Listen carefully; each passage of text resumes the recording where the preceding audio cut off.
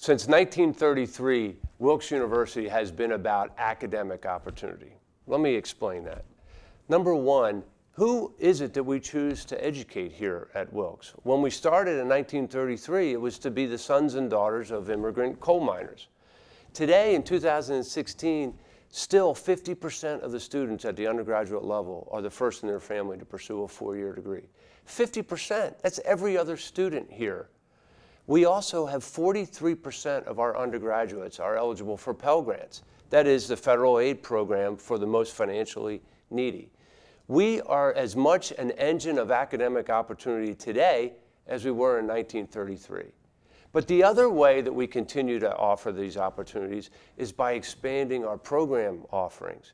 When we started years ago, we offered just two-year degrees in the hopes that those students would transfer to Bucknell.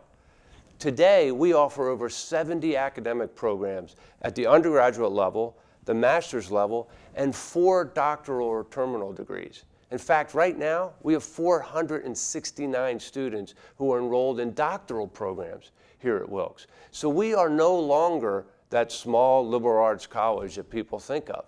We are a comprehensive university offering academic opportunity for the folks in this region and beyond.